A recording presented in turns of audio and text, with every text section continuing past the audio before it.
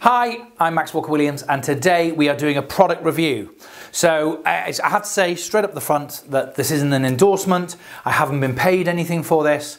I will be giving you a discount code if you want to buy your own products, but I don't get a referral fee.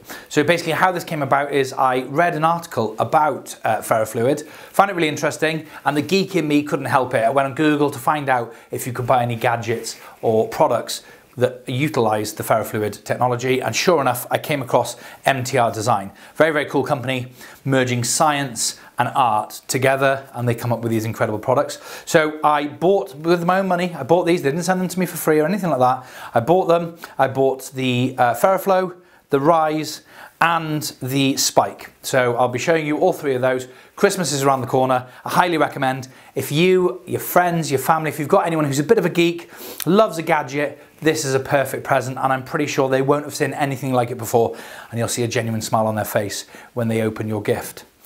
So, okay, I'm going to start with the entry-level product. There's a couple of warnings as well, which I'm going to be giving you.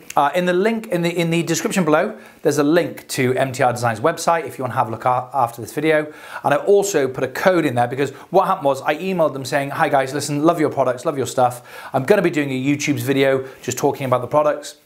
Will you offer my brilliant viewers a discount?" And they said, "Yeah, no problem at all. We'll give you a referral code." They offered me some money of your spending. I said, "No, give it all to the viewers." So if you put the code in the description below this video, if you put that into the website, you automatically get 10% off. I get nothing, you get 10% off. So I didn't even get 10% off my own order.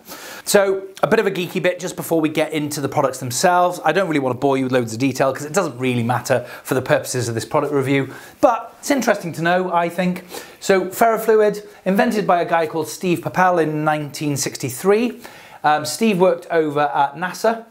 And basically NASA, and I wouldn't want to be the guy who found this out, by the way, but who found this out the hard way. When you think about it, have you ever seen a video of astronauts trying to drink water in space? They're like blobs floating through the air, and they sort of grab them and bite them. Well, rocket fuel is no different. So you've got the fuel in the engine, and it's got to be fed into the fuel pump. But if it's floating around inside the fuel tank, then it's not reaching the pump. So Steve was tasked with overcoming this problem, and one of the best ways and simplest ways and surefire ways of fixing this problem in zero gravity is to obviously make the fluid magnetic, then make the fuel pump a magnet, and it would draw in the fuel as and when it needs it. So that's what he did. And that's what essentially Ferrofluid is. It's actually rocket fuel that's magnetized. So yeah, so NASA wanted a rocket fuel that would feed a fuel pump in zero gravity. It's a colloidal liquid made of nanoscale ferromagnetic fluid suspended in a carrier fluid, usually water. I think these have got like an oily texture to them. I don't know if that's the glass, but they're either water or a very light oil, which sort of lets the fluid sit in it. And basically, in plain English, this basically means that it's fluid with tiny, tiny, tiny little microscopic. That's what nano means. Nano just means very, very small. Nanoscale, very small, ferromagnetic, which basically just means magnetic bits that obviously react to magnets. So what that means is you've got a fluid sat in water that reacts to magnets, but it reacts really cool the way it spikes and stuff. And then you can make lava lamp type-esque products like the Ferroflow, and that you get some really cool reactions. So that's sort of a little bit behind it. I've just put here, yeah, by MTR Designs. I'll put that again, I'll put that link in the description below. And the clock is so cool. That's what I'm saving up for. Once H-bar, Hedera Hashcroft's H-bar goes to the moon, I'm definitely going to be buying one of the Ferroflow clocks because they are so, so cool. Have a look at the clock. In fact, I'll put a link to the YouTube video of their clock. It's amazing, but it's 7,500 quid. So it's a lot of money, but very cool. Okay, so let's jump straight into it. So we'll start with Spike. Spike is the entry level. In fact, actually, just before I jump into this, word of warning. Word from the wise, you have to be very, very careful with these products. With all of them, it's all the same. They stain the glass really, really easily.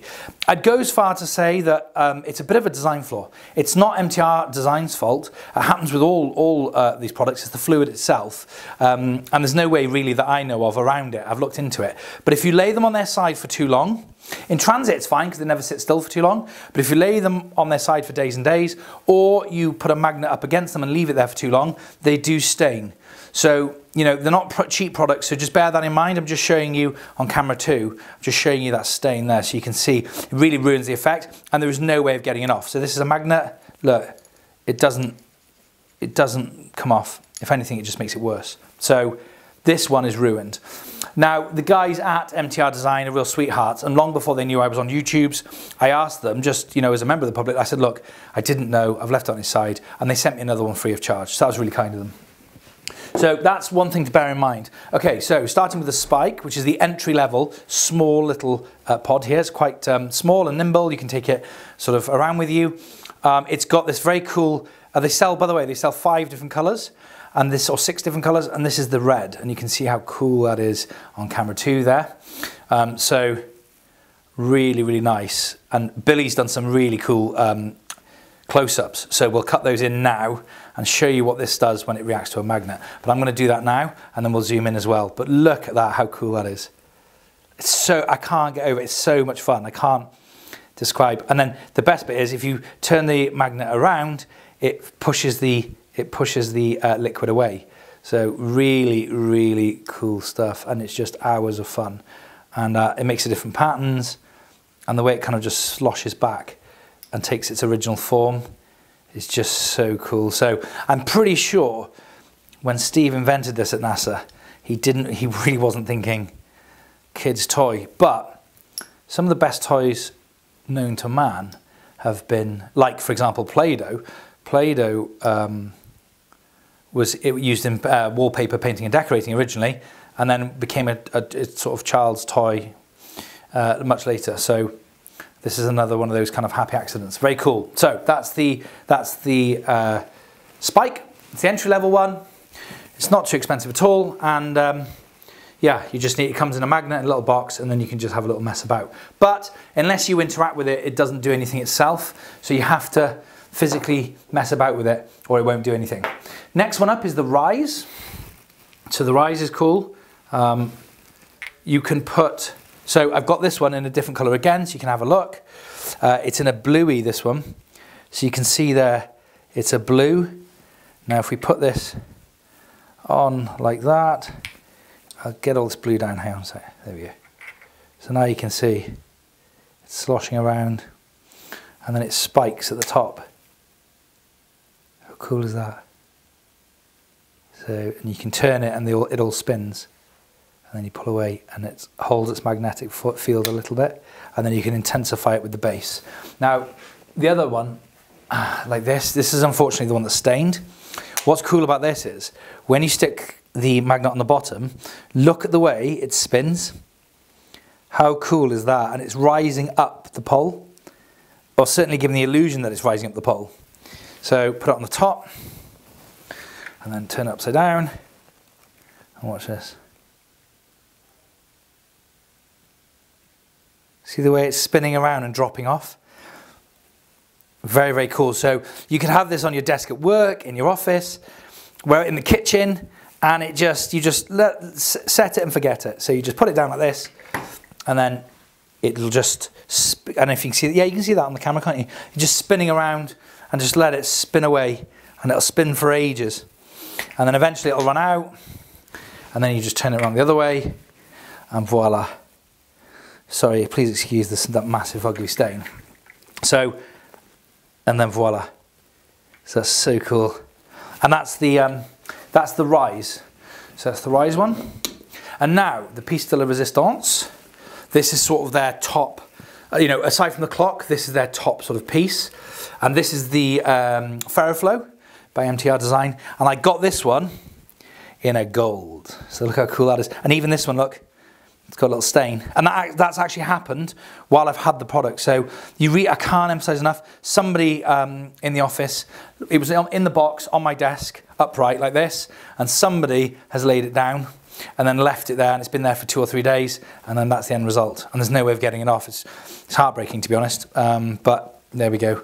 I'm sure you'll look after yours a lot better. So beautiful gold. Baby Max is going to be gutted because he absolutely adores this. I think I've passed on some of the geek in me to him. And as a 9-year-old boy, there isn't much cooler than ferrofluid. So you can just see that there. Right, so this one's actually a plug-in device. So I'm going to plug it in.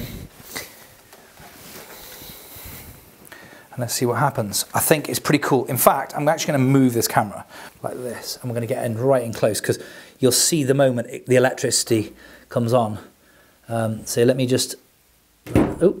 Right, and now we're going to have a look at the best item they've got, other than the clock, obviously. We're going to have a look at the MTR Designs Ferroflow.